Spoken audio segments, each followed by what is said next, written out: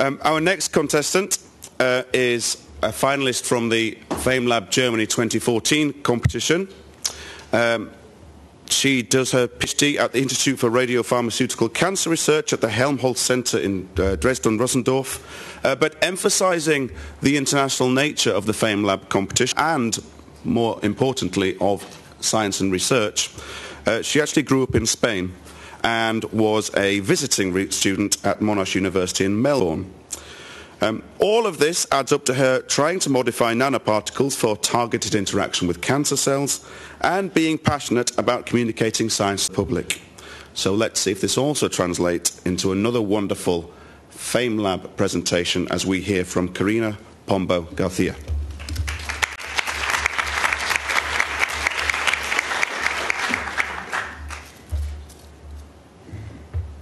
I'm very excited to be here today. I've seen this stage quite a few times lately on TV. Have you ever thought that 90% of the cancers are curable when we diagnose them on early stage? To put it another way, diagnosis of cancer is the best cure that we have at the moment. Well, this fact encourages people like me to find better tools to fight against cancer. Recently, many technologies have been developed. Maybe you are already familiar with molecular imaging, PET MRI. These technologies are on their own not able to detect the cancer, but they need a signal coming from the patient. Well, so in our lab we had an idea. Why don't we develop one unique tool that once inside of the patient localizes the tumor that we can detect with all these different modalities of imaging?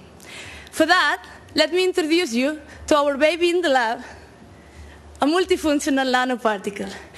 This nanoparticle has a magnetic core that is itself an MRI agent. Then we cover them with a layer, what chemists call polymers, that allow us to transport the nanoparticles into the human bodies, but also to escape from the immune system.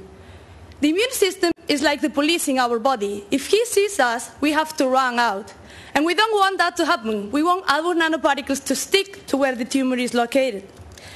Last but not least, we decorate these nanoparticles with different functionalities, which is a light that allows us to track the tumor cells with a label, a radioactive label, to allow us to see the nanoparticles by a PET imaging, and with a key that goes specifically to where the tumor cells are located without damaging healthy tissue. Now, imagine injecting these nanoparticles onto a patient and be able to detect them via the different scanners that we have available on the market right now. That can allow the doctors to quicker diagnose cancer and therefore improve people's lives. This is a very nice story that, believe me, I don't want to leave behind my laboratory bench.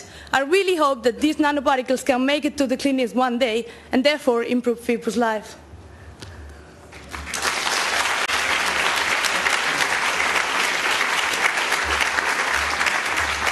Thank you, Karina, for also showing that science communication can involve healthy snacks. I'm sure we have some questions from our judges. Mary, do you want to start off this time? That was very impressive, thank you very much, and something that I think would make a great difference of treatment to the public. Again, did you do any epidemiology with cancer patients before you undertook this, or did you just come straight in on the science? I come straight on the science, yeah. There are many people looking at epidemiology studies on the group, but I'm the pure scientist, the mice in the lab. Yes, I just want to understand where that goes. How do you get it in there? It's a normal injection, like you inject any other medicines on a patient, but the good part is, like, with just one injection you can get access to different molecular imaging scanners, so tests that we have at the moment to diagnose cancer. So one single proof carries enough functionalities to be detected by different scanners. Thank you very That's much. Yeah. Karina, lovely presentation, thank you. So can I ask, I mean, sort of one thing we increasingly recognize is that within a tumor, the the cancer cells on the periphery are very different to the cancer cells in the middle of the tumour, Yep. and they're both very different to cancer cells that have metastasized. Mm-hmm. So what are the implications of what you're doing on that heterogeneity? Yeah, so one of the most challenging parts is to develop a nanoparticle that is stable and still does the function that you want them to do on cancer cells, because normally you work on more acidic pH. Let's say it's like if you put salt and water, the nanoparticle still has to be stable. So that is a bit challenging part. And also when you work with radioactive substances, like in the case of these nanoparticles, you really have to take care of the non-damaging healthy tissue. So I think that's the most challenging part of carrying this into the clinics. Karina, you did a brilliant job at translating or describing a pretty complex Thank you. phenomenon, so thank you. This is a communication problem. At what point in your preparation did you decide to use a prop, and why? Well, some friends that I have are scientists, but most of them are not.